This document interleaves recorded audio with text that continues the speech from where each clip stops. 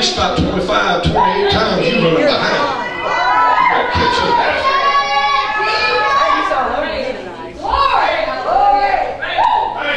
Somebody say, there is the other side.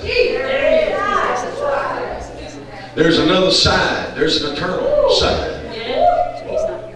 That's what the Holy Ghost has been saying to us. Now he wants you to know.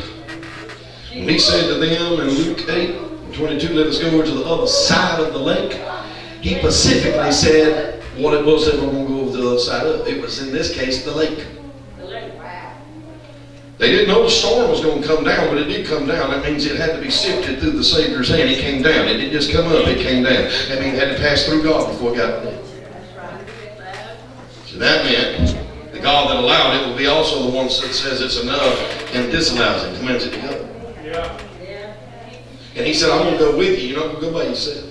That's right. Somebody say the other side of the lake. The other side of the lake is there. Is there. Whether I can see it or not. Whether I can see it or not. It's there. It's there. You on a hard side right now, but I want you to know there's a victory side. It does exist. Some of us have struggled so long. We've been attacked so long. We feel like they ain't the one side to our life. The hard side. Amen. The bad side. But I want you to know there's a good side. Somebody's shouting if the storm's got worse. That means you halfway there at least. Come on somebody. To what? The other side of the lake. I'm telling you the waters may be deep. They may be stormy where you're at right now. But set sail. You ain't by yourself. Jesus is on board. And before you ever started sailing, he said, I'm going with you. And he said this. Glory to God. He said the other side's there. Because I say it is. Because he made the other side. So look at your neighbor and say, won't you do like Jesus? Won't you go to sleep? Jesus went to sleep in a storm. Reminds me of my wife. Amen. Man, it can be storming and I'll be outside rebuking tornadoes. House be shaking. And she's like, wake up in the morning and she look out the window and says, oh, it rained last night. Rain! Why were we like it blew away?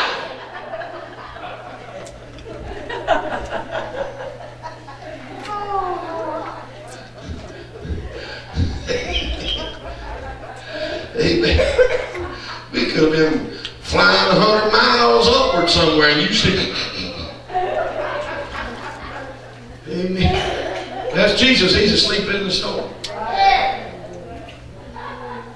When the storm's in your control, when the storm's serving you, I guess you can go to sleep.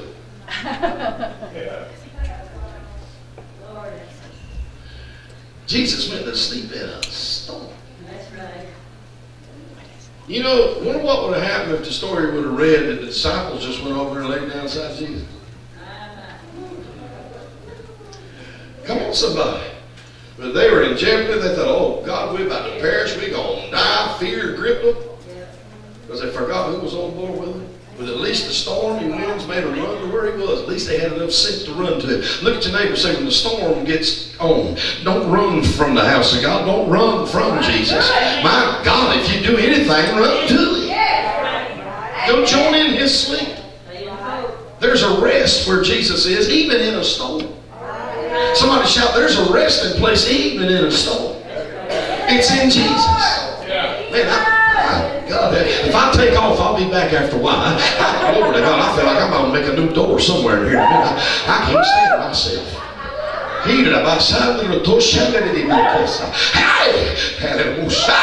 Hallelujah. Pray. Why you do all that? Because I don't know what else to do at the moment. I feel like I'm going to bust. Hallelujah. If you think this is something, my God, what happened to me in the motel this afternoon?